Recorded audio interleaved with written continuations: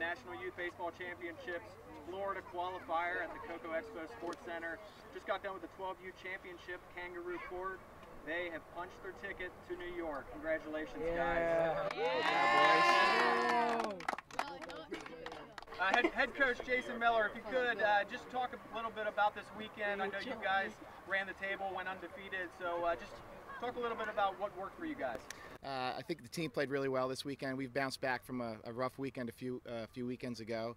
Pitching was really dominant this weekend for us, and I think we got all the timely hits that we needed over the course of the weekend. It was a great event, great venue, great competition, and I think the boys just picked up the momentum from the first inning on and carried it right through to the victory each game. So it was great to be here.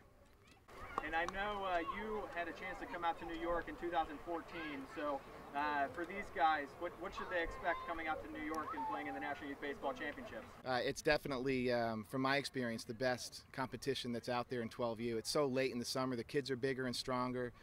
It's right before they go to the big field in the fall, and the pitchers throw hard and the batters hit hard. But as far as competition goes, you can count on all the top organizations sending their big dogs there this year. We'll definitely be there. We've had it on our radar screen for a while. We talked about it as an organization about a month ago and said that this was definitely a qualifier we wanted to come to and win so we could get there. And we're looking forward to that one. That'll be a lot of fun. Great. Well, congratulations, guys.